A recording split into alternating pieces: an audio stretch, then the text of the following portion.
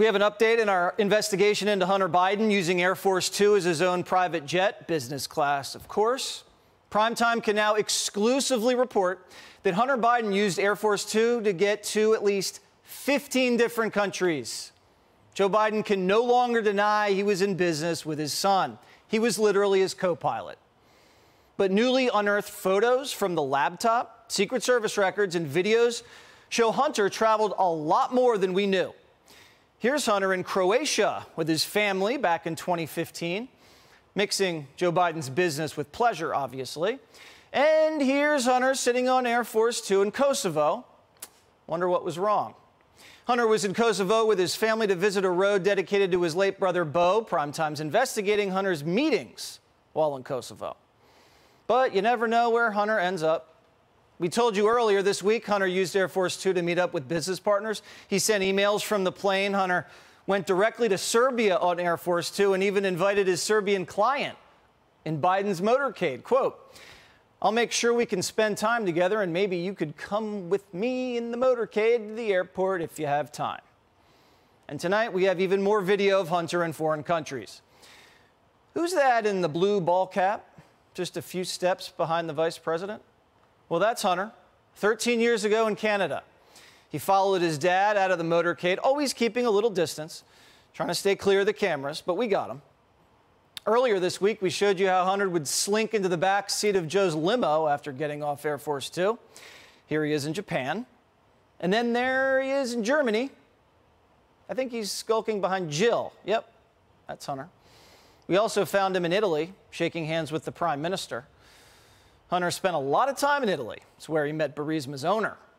The only time we saw Hunter actually walk off Air Force Two with the VP was in China. There he is. Later that trip, Joe Biden shook hands with Hunter's Chinese client in the lobby of the hotel, and then the Biden family got a $25 million deal. It's not just Europe, Asia, and North Africa. Hunter requested Secret Service protection in Egypt, South Africa, and Kenya. The same dates his dad traveled there on Air Force Two in 2010. So, remember, while Joe was vice president, Hunter siphoned everything he could out of Africa, helping the Chinese buy up African cobalt mines in 2016. Now, with most vice presidents, you don't really have to think twice about their families coming on trips with them, but with the Bidens, you have to ask questions. So we have a FOIA request in demanding the records for every person who was on Joe Biden's dozens of trips as vice president. This is a family with over 20 shell companies, offshore bank accounts, bribe allegations, millions in dirty foreign cash, no taxes paid. Most people like that end up in jail with that kind of record. And my next guest did. Michael Franzese is a former mobster with the Colombo family. So, Michael, what did you do to get convicted? Well, it was a RICO case that I pled guilty on. I actually had 3 RICO cases. 2 of them were federal. One brought on by Rudy Giuliani, and the other one was a state RICO case out of Florida. So I spent several months on trial defending one. I was fortunately acquitted in that case. I pled guilty to a second federal RICO indictment and also pled guilty to a third in Florida. So I'm very familiar with the statute. So Jesse, the statute, you understand, is a kind of a conspiracy deal. And obviously there was some taxes not paid. How was that similar, and what you were doing similar to the Bidens? Well, Jesse, you know, I had 18 shell companies. And when I say shell companies, all these companies had was a bank account. They had no brick and mortar office. We had no employees. We had no product that we were selling, nothing. All we did was collect money. And the money that I was collecting was tax money that we were defrauding the government out of. So, and the only purpose, again, for these companies was to collect that money. So, you know, it's exactly the same thing that I see going on with Biden. And I'm wondering why they're not asking certain questions. Well, what service did you provide? What product did you sell? Why were you collecting this money? I mean, these are easy questions, but there don't seem to be any answers to them. And, you know, I'm going to tell you this, Jesse, I'm very familiar with the statute.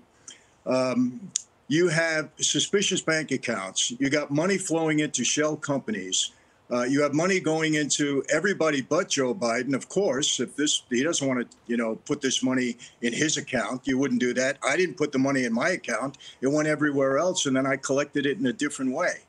So you have all of this. You have text messages. You have emails. You have photos. You have witnesses. This is a slam dunk RICO indictment. Now, I'm not saying there's going to be a conviction. I don't know. You're innocent until proven guilty. But as far as an indictment, if this were one of my fellow associates on the street or myself, I'd have been indicted a long time ago with the amount of evidence that I'm seeing just from a distance and what I'm hearing every day. Michael, you said that the money came into these shells and none of them actually hit your bank account. You got the money in other ways. What did you mean by that? Because that's what Joe's saying. No penny hit his account. Well, of course it wouldn't hit his account. If this is money, he doesn't want to be attached to him. If he's influence peddling or his son is going around selling Joe's office or Joe's illusion of, being able to provide a service as vice president, why would he have the money going into his account? He doesn't want it, attached to him in any way. So he could send it everywhere else. But, in this case, sending it to family members, there still has to be a service that these family members provided. Why is the money going into their accounts? What did they do for it? And of course, the sources are questionable, China and Ukraine and so on and so forth. Again, Jesse, I'm not saying he's innocent or he's guilty. What I'm saying is, from my experience, and it's vast, this is a slam dunk indictment, no doubt. There's a pattern of racketeering here. This was done over a period of time. You could say that there's an argument can be made that the Biden is a criminal organization if this money is coming in illegally. But it certainly looks that way to me. I mean, and again, not only did I defend my own, but I've seen many of my former associates that had RICO indictments, and the pattern is always the same. And this looks exactly like that. Are you in the United States right now, Mike? No, I'm in Italy right now. Ciao. Have a great night. Thanks, yes. Hey, Sean Hannity here. Hey, click here to subscribe to Fox News YouTube page and catch our hottest interviews and most compelling analysis. You will not get it anywhere else.